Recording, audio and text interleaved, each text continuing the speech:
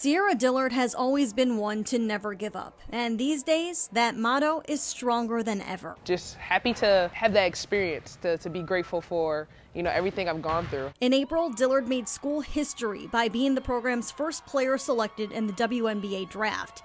She then attended training camp with the Minnesota Lynx, but was released. She was then picked up by the Los Angeles Sparks, but that road came to an end as well.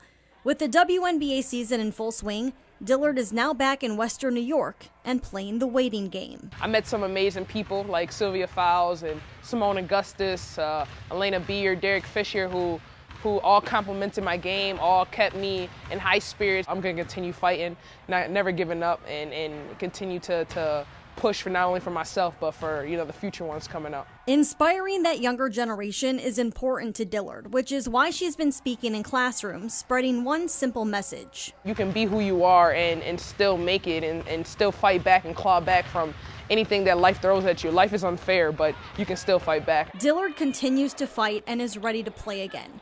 Her agent is talking to some teams overseas as they determine the best fit.